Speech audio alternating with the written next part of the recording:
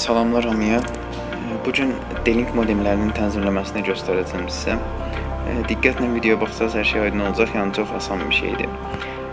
Əvvəlcə bütün modemlərdə olduğu kimi 192.168.1.1 kodunu yazaraq modemin interfeysinə daxil oluruq. Buradan sonra admin giriş kodunu yazırıq və setup wizard açılır. Videoda göründüyü əməliyyatları yerinə yetirdikdən sonra modemimiz işlək vəziyyətdə olacaq. Burada ölkə seçməyin elə bir əhəmiyyəti yoxdur. Yəni sadəcə olaraq bölmələr açılsın deyə seçirik. Username password bölməsində internet mərkəzi tərəfindən bizə verilmiş istifadəçi adı və parolumuzu qeyd edirik.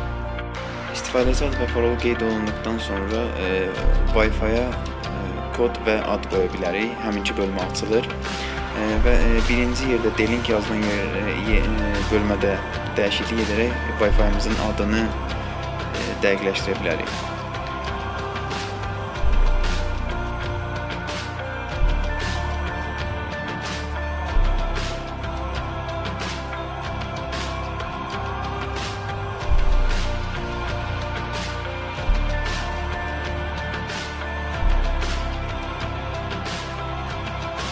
Aşağıda kod bölməsində Wi-Fi-mizin kodunu daxil edirik.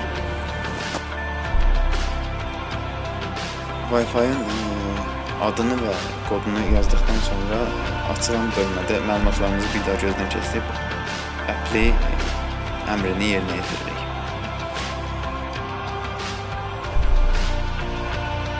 Və beləliklə modemimiz işlək vəziyyətə düşür.